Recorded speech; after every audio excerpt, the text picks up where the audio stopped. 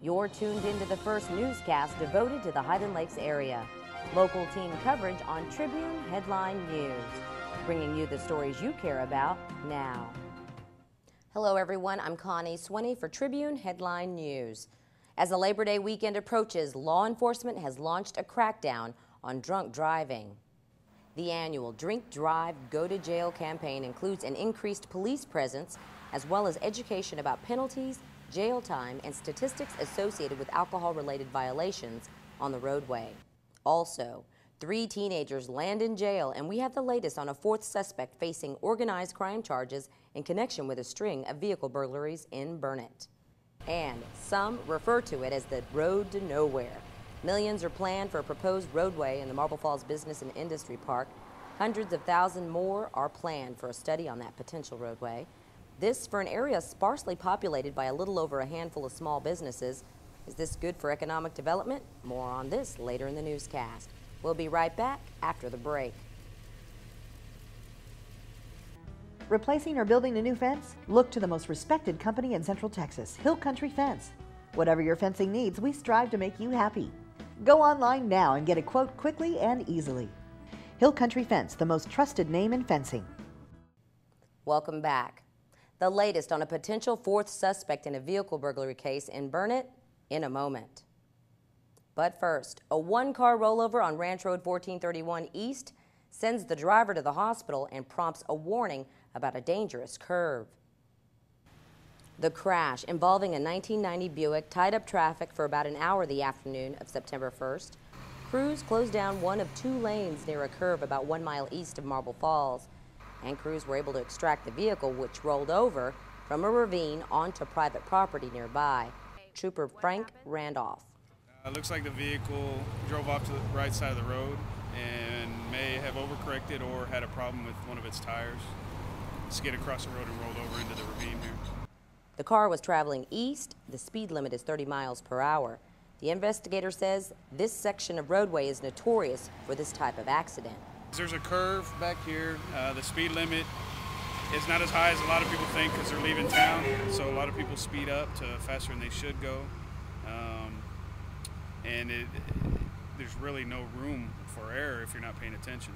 The unidentified female driver was taken to Seton Highland Lakes with non-life-threatening injuries.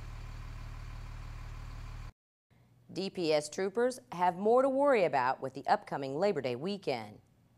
Authorities have launched a crackdown on those who drink alcohol and get behind the wheel.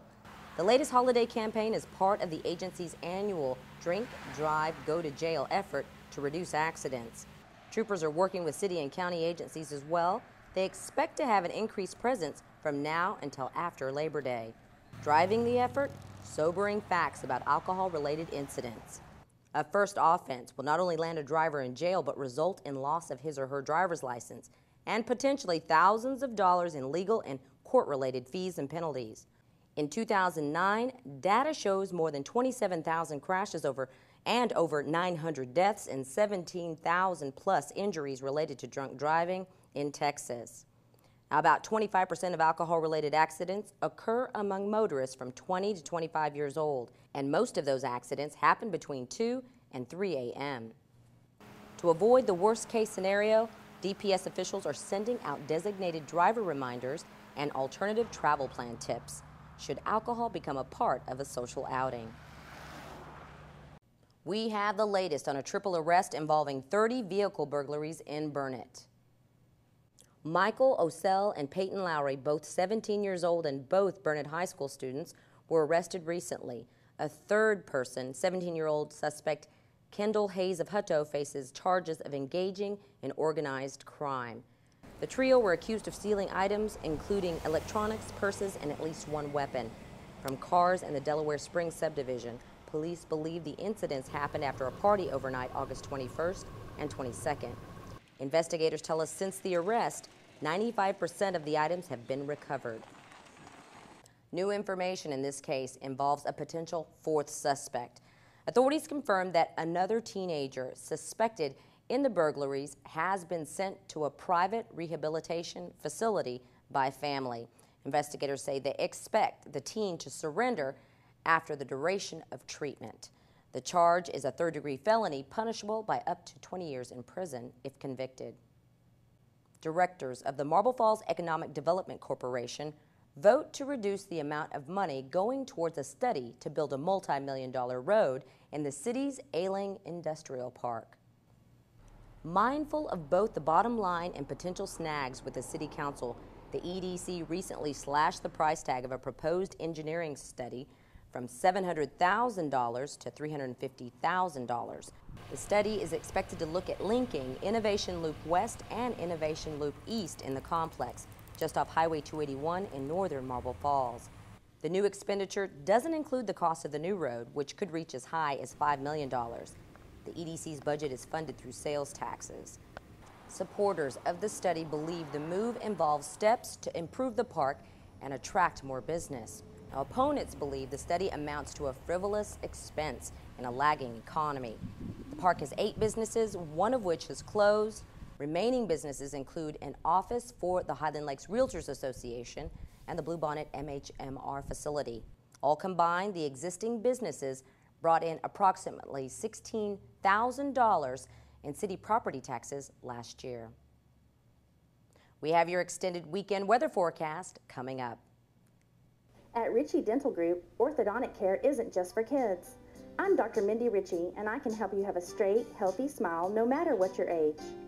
From wire braces that come in a variety of colors, Invisalign invisible braces that disappear in your smile, to neuromuscular orthodontics that relieves chronic TMJ pain and headaches. Offering a variety of modern orthodontic treatments, I help people of all ages look and feel their best. Why wait another day? Call me today. Windy conditions take their toll in at least one neighborhood overnight in Marble Falls. We had reports of gusts up to 20 miles per hour, enough to snap this medium-sized branch in half. And now we have the threat of severe weather on the East Coast. Just how will that affect us here?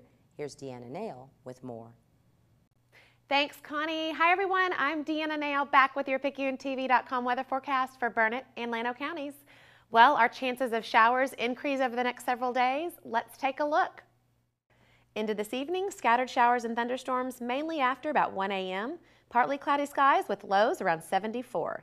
East to southeast winds between 5 and 15 miles an hour. Chance of showers increases to 40%.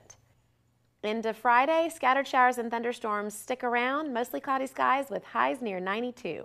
North to northwest winds still between 5 and 15 miles an hour, with the chance of showers still sticking around 30%. Into Friday evening, the chance of showers goes down to about 10% and mainly before 1 a.m. Partly cloudy skies with lows around 66.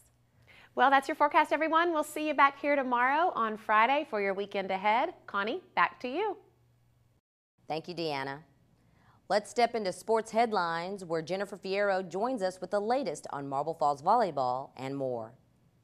Connie, the Lady Mustangs recorded their shortest match victory of the season, sweeping Johnson City in 3 sets and literally starting and ending in 60 minutes. Afterwards, I had a chance to catch up with junior setter Taylor Koska and get her thoughts on the win.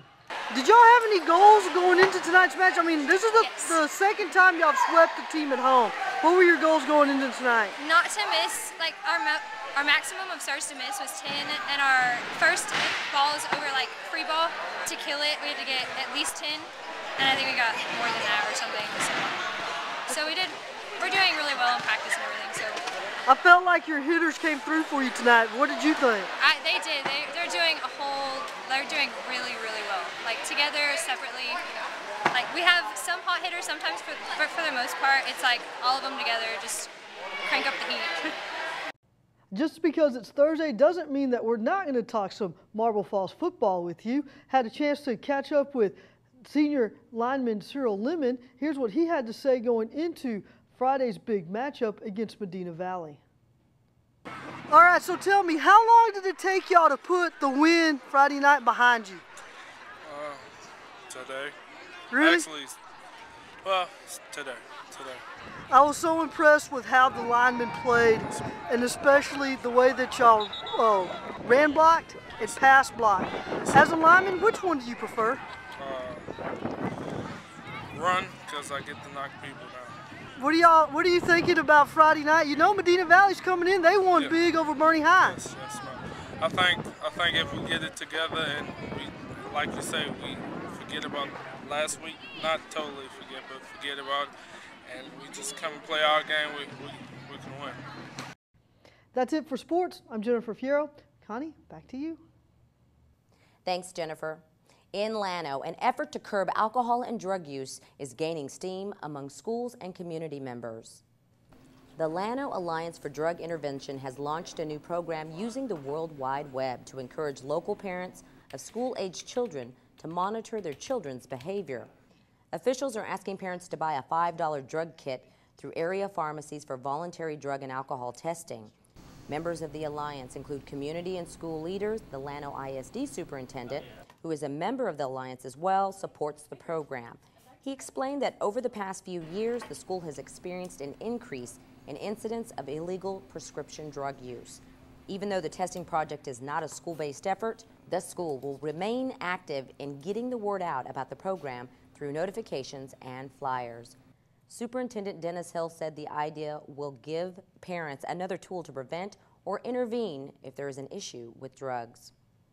The kit also tests for nicotine and alcohol use. Results identify classifications of drugs. After a positive result, parents then take the sample to a private physician to determine the specific prescription or illicit drug. Check out the website on your screen to find out more. The superintendent added that parents are not obligated to notify the school. The district does conduct its own random testing throughout the school year for students in extracurricular activity. One more quick headline for you. Calvin Chamness has resigned his Place 5 seat on the Granite Shoals City Council. Officials confirmed that Chamness has moved from within the city limits, making him ineligible to serve. So now city leaders are taking applications for a temporary appointee. The council has 30 days to fill the spot. Otherwise, the seat will remain open until a regular election in May. That was Tribune Headline News. Thanks for watching. For thePicayuneTV.com, I'm Connie Swinney.